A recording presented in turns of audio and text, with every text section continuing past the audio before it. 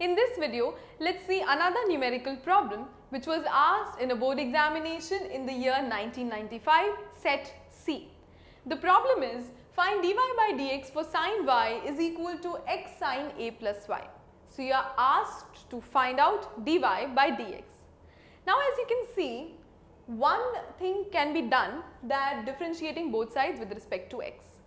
But here is a bracket, maybe we will face some problem, some of you might. Sin differentiation is cos, then you have to follow a plus y also. So, one way is that, no issues with it, those who are comfortable with can go it like that. But the other way is what? We can mold the question according to our interest. Let's keep the y's together and let's keep the x's together. So, it is x is equal to sin y upon sin a plus y. This is my question now. So, here what has happened is, here x has become separate, y has become separate. Now, finding of the what? Dy by dx. Finding of dy by dx would be tricky from this manipulation that we did. But one thing can be done again. What if I ask you to find out dx by dy? Easily you can find out dx by dy. Why? Because x is there, so dx by dy can be done.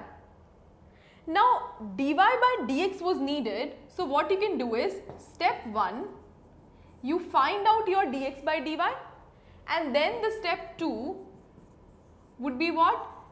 You have to find out dy by dx, so you basically reverse what you found out in the step 1.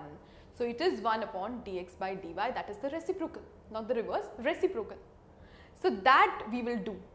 Why I am doing it in that manner? We could have easily done differentiating both sides with respect to x. But this is a new methodology, so both the methodologies will be clear. One in the previous questions that we studied, one this type of methodology.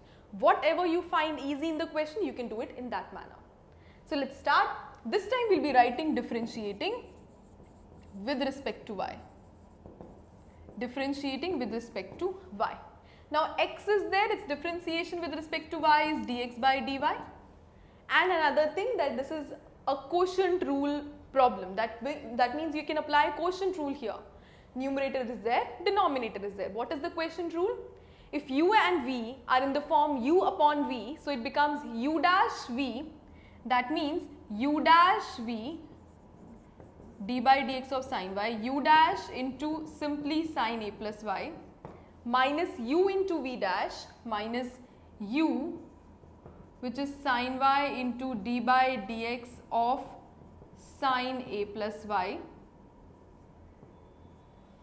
upon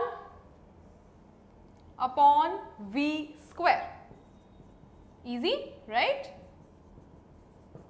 Now, what is there? Let's see. D by dx of sin y. Sin's differentiation is cos y. Y's differentiation also, because it is nothing but the application of an implication of chain rule.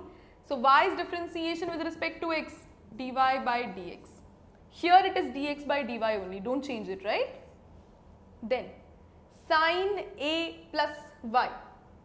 Okay, so it is not dy by dx this time. Let's make things clear. Y's differentiation is there and the question is with respect to y, not x. So, you have to change it, right?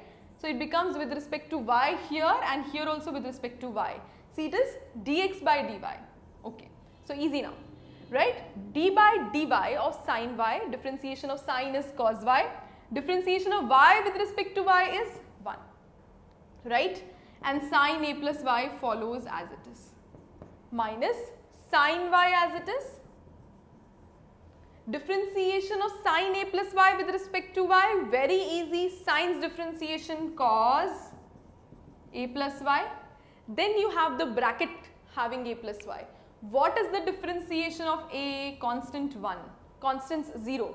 What is the differentiation of y with respect to y? 1, right? Denominator does not change, please do not change it, it is sin square a plus y. I hope things are getting clear. I repeat the question, whatever I did in the solution again, I had a question wherein I saw that this kind of manipulation will work out.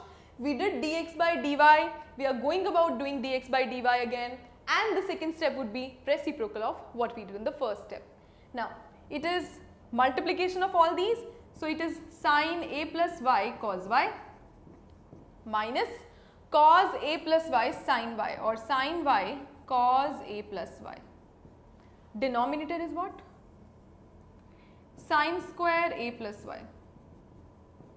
Now you see that this is a familiar formula. Sin a cos b minus cos a sin b. I write the formula here again. It is sin a cos b minus cos a sin b. Now you tell me what is the formula of this? Yes, it is sin a minus b. You guessed it right. Sin of a minus b. We'll be using this formula here. So let's use the formula. So it becomes sin a means the first term or the first thing in the bracket minus b upon sin square a plus y. Now certain things cancel. So basically my dx by dy is what? It is sin a upon sin square a plus y plus, but please do not leave the answer here because dx by dy was not needed. Dy by dx was needed. So definitely after this step directly you can write dy by dx is equal to what? It is equal to the reciprocal.